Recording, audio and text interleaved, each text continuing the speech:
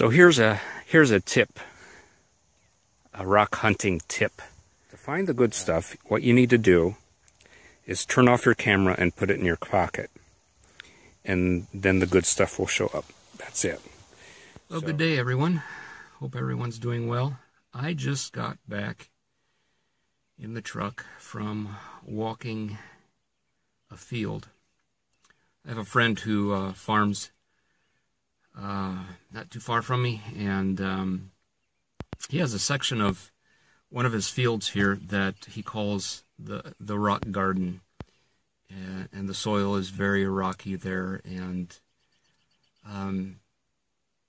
as you can guess if you've watched my channel for any length of time, what it is exposed glacial material, glacial till.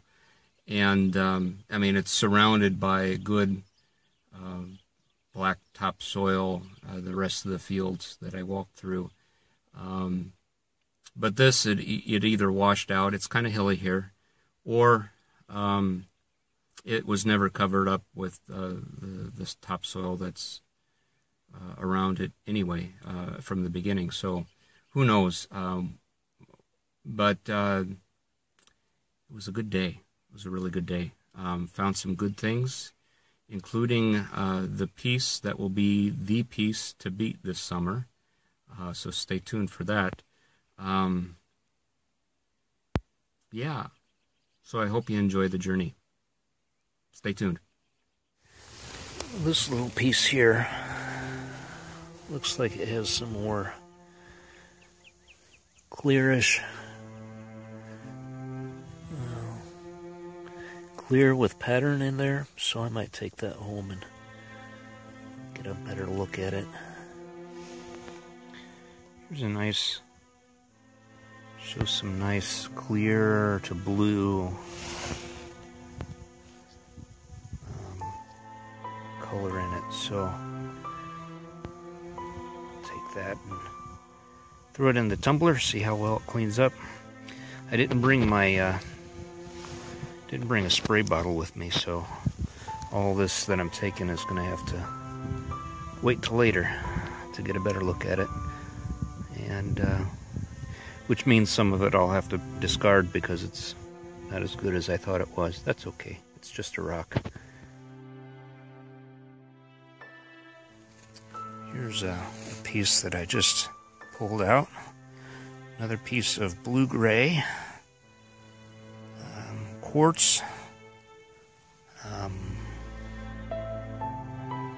silica of some form. I don't know if you'd call that jasper or chert or what, but it's got a really nice color to it. I like it.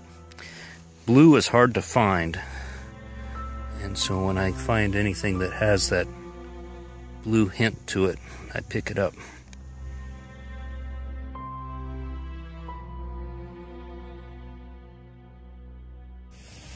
So here's a piece of chert or jasper, I guess, that's it's kind of green in color. So I think I'm going to take that greenish gray, just something different than the standard white. Okay, this is why we go rock hounding, right here. See those bands in it? Some of them may be fractures, but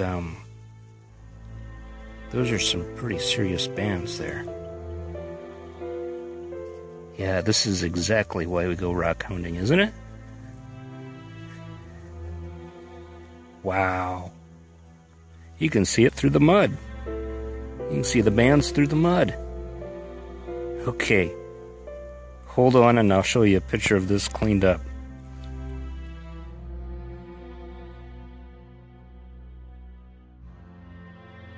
So, as I've said several times, you know, I can't go rock hounding without finding a piece of petrified coral. And here we go. I didn't know whether this was a piece of granular, kind of a big chunky granite type rock or not, but I picked it up. And I don't know if I'll be able to focus very well on it. But you can see the structure of that rock. Those are Those are the tubes, or I don't know what you call them, the cells of granite, or of coral. Of course, everything else is muddy. I'll take that and clean it up. There you can see the honeycomb pattern just a little bit on the muddy side. So I'll clean that up and show you here. Okay, folks, bad news. That particular piece of coral did not make it home. I am not quite sure how that happened, but I think it's reasonable to assume that one of the times that I put down my bag, the bag fell over and that rock rolled out. So I did what even any reasonable, insane person would do, and I went back out to look to see if I could find it. One specific rock in a field full of rocks, and needless to say, I didn't find it. I did decide to make the best of the moment, though, and brought home another bag full of rocks, including an additional piece of petrified coral. And so that piece I will show you right now.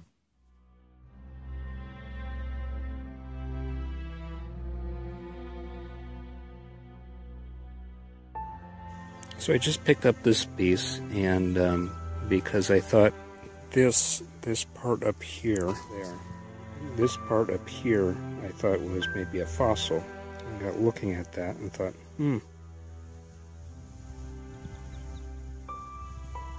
those almost look like dendrites there, kind of a chert with dendritic chert. And then I thought, well, maybe this is just a fracture and it shows that it's clear underneath, but then maybe that's just a vein of quartz in there. Anyway, I'm going to take this home and clean it up and maybe slice it and see what it looks like on the inside. It looks just kind of like an ugly rock right here, but yeah, I'll take that.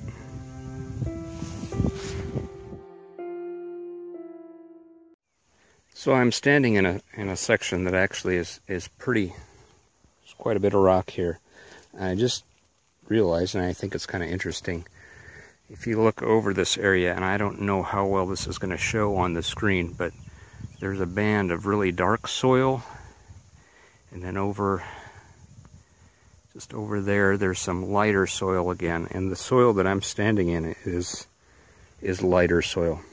So the lighter soil, which is typical of glacial till, is actually where I'm finding all the rocks at. And there's like I said, the areas where there's really dark soil, that's good prairie soil there, that's the good farm soil. There's not hardly any rocks in. But, so there's this little wash that has some dark soil in it, this little dip, and so I have to cross over that, and I go over there, and there's more rocks on top of that little mound. So I don't know, that's just the way it goes. The glacial till tends to be lighter colored and more clay based and a lot of rocks. So here's another piece of kind of the blue agate type material. I'm going to take that. It's a blue silica or a blue chalcedony. I really like the color. I hope it polishes up and keeps that color. Just realized that it might have some slight banding in there as well, at least on the top of the rock. So that should look really nice.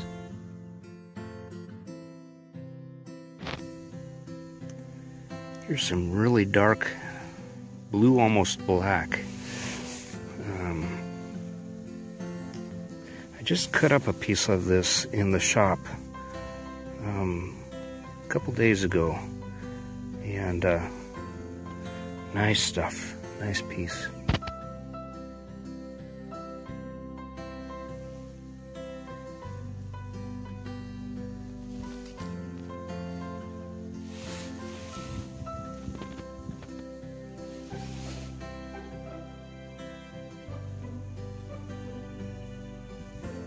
Something says that I need to take this and, ooh, there's some crystals.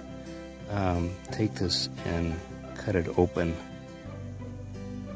This right here is botryoidal or botryoidal, and that usually accompanies some sort of banding. So, got some crystals, and I think I'm gonna have to take that.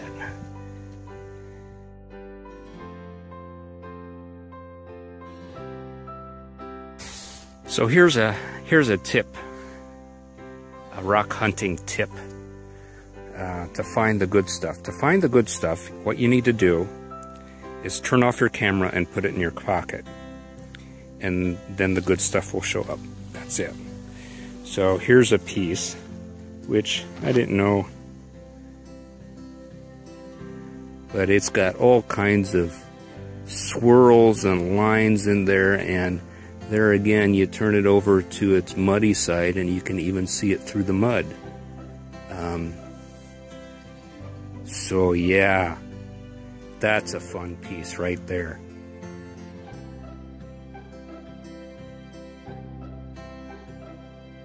So look at this. It's almost like there's worm trails on this rock. And it's not because the rock is dirty and, yeah, there are bugs and worms that have crawled over it, but no, it's actually in the stone. And I already flipped it over, and there's the same thing on the back. So this is not a silica, this is probably limestone. But what do they call that? A trace fossil? Or it's probably the track of some animal. I'm gonna have to take that just as it's kind of an interesting specimen, and the first time I've found something like that. Now, if this rock were in the river, I would be kind of skeptical. I've learned that the river can stain things, and the black color here is probably just a staining. But this is in the field, and I can see that there's just a lot going on in that rock. So I think that's a good candidate to take home and cut and see what really is in there. Whether it's fossils or whether it's an agate material, or if there's some clarity to it. We'll have to take that and find out.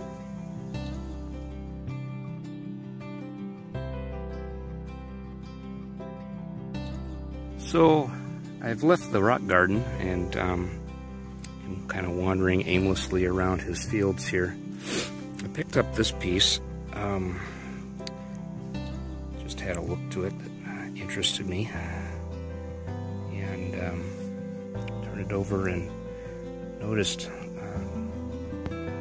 something that's almost like a jasper on one side and quartz in the middle, and who knows what's on this side because it's dirty. But yeah, I'm gonna clean that up and see what it looks like. And then just stopped here, and this is a pretty common looking and plain piece of chert, but it had some really nice banding in it, or layering, whatever you want to call it. The one end, some very interesting patterns, and so yeah, I'm gonna take that as well. So I don't know how big a piece this is, but it's got a really smooth fracture to it. Yeah, focus. It's got some nice bandings, some banded chert there.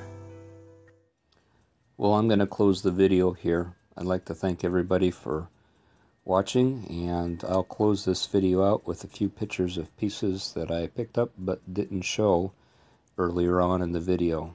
So be well, and we'll catch you the next time.